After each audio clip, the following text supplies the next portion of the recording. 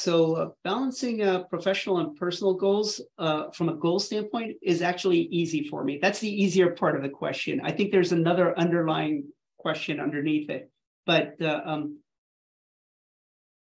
there's a saying of do what you like, right? And make sure your job is something you really enjoy, right? And so I'm a firm believer in that. I'm a builder. I really like to build and grow projects, programs, businesses, right? And so that's the kind of role I am in right now. That's the kind of roles I feel very excited about. They're very passionate. And so my personal goals and my professional goals are very much aligned. So if I'm successful in one, I'm successful in the other, and I can take the risks accordingly. The underlying question is, how do I balance work-life, right?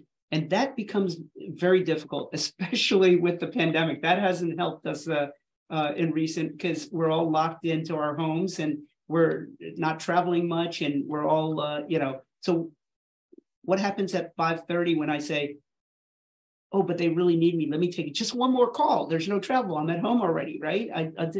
And then that turns into two more calls. And then same thing in the morning. Hey, the European team needs to talk to me. And then the Asia Pac team needs to talk to me in the evening. And then it becomes very blurred. And so my suggestion is you have to draw the lines. If you ask my team, they will tell you that in whatever team I've had for the last 3 decades, I rarely ask anybody to work on weekends. Now, does that mean that there isn't some travel requirements, or there might be an urgent situation or a client-facing situation where we've got to work through the weekend and stuff? Absolutely, that happens. But what I try to do for myself, and I ask my team to really block off the weekend, right? Now, that might mean that I work all the way till 10 p.m., 11 p.m. on a Friday night. But when I do shut down for that evening, I try to shut down till Monday morning, right?